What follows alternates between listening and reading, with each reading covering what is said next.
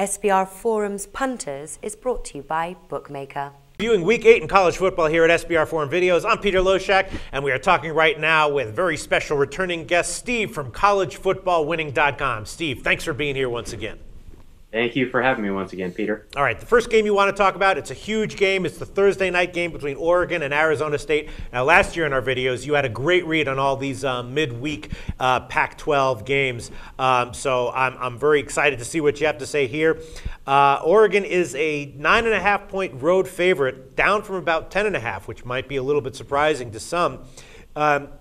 The total is 68.5. So when I look at this game, the first thing I think is that that side in total implies an Oregon team total of 39, which seems very low to me. They've scored at least 42 in every game this year, and even in this matchup with Arizona State, they've scored at least 41 over the last four matchups. So I'm thinking, if I was going to bet this game right now, if that team total held, I would pound the Oregon over 39. What side do you like here, or total?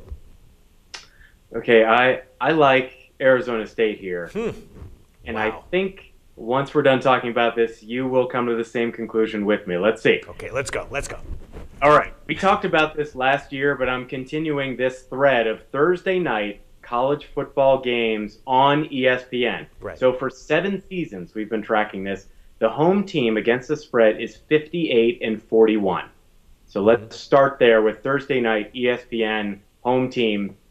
It fits perfectly into that classic formula that ESPN really likes and that bettors on those home dogs should like. The higher-ranked team goes on the road to play a good team, but not as good if they were playing at a neutral site. On a Thursday night on ESPN, public bets that favorite heavily. That's exactly what's going on here. The home dog covers the spread. That's what typically happens. Right. This season, we've already seen a few like scenarios. Utah covered versus USC. Washington won and covered versus Stanford. Vanderbilt covered versus South Carolina. All Thursday night ESPN games fitting this scenario perfectly.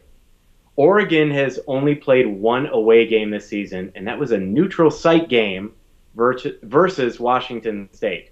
So they are going into Tempe where they're calling for a blackout there. They're going to have the black unis, probably going to be a sold-out game.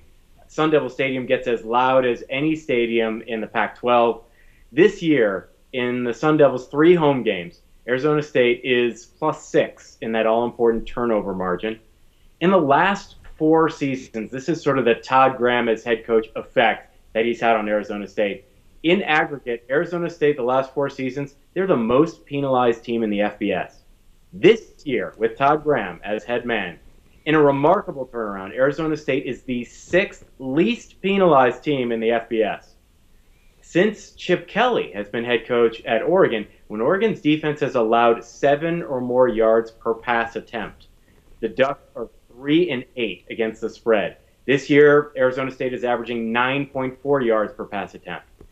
In the last 3 seasons, Arizona State is 3-0-1 against the spread versus ranked teams in Tempe.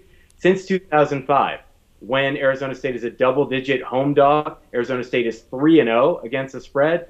Since 2003, when Arizona State at home gets less than 30% of the public betting, like they're getting here, it's around 25%. They're 5-2-1 against the spread.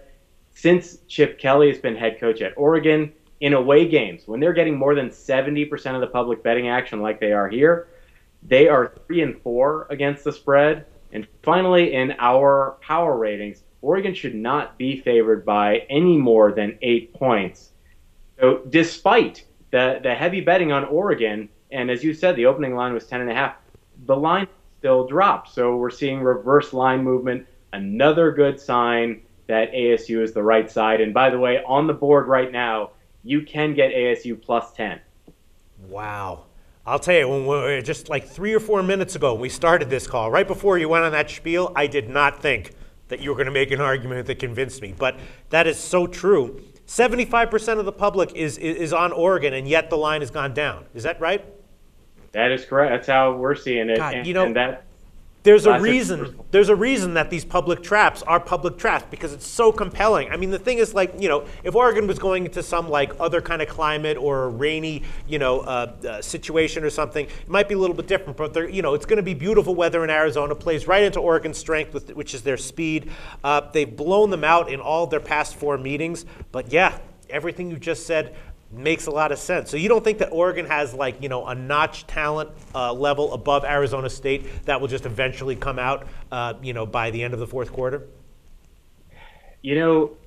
Arizona State, what people have maybe ignored this year, is they have the number 8 total defense in the country against FBS competition.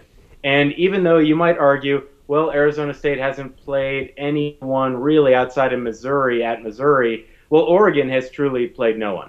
They have something like the 93rd ranked strength of schedule that they played so far. Arizona State's is at least in the 70s. So, and again, Oregon has not gone on the road except in a neutral site game. So they're going to be tested big time. And let's not forget, they have a new starting quarterback in Marcus Mariota, who I'm very high on him, but we're going to see him tested in a hostile environment on Thursday night on ESPN. Wow. Well, Steve, there's a reason why you're Steve from collegefootballwinning.com, and we're just guys with accounts at Bodog who still haven't been kicked off the square line set. So, that man, we'll see. If Arizona State covers this, I will be very impressed. I will say classic Steve from collegefootballwinning.com analysis and prediction. Thanks, man. I'm very curious to see what happens. Thank you.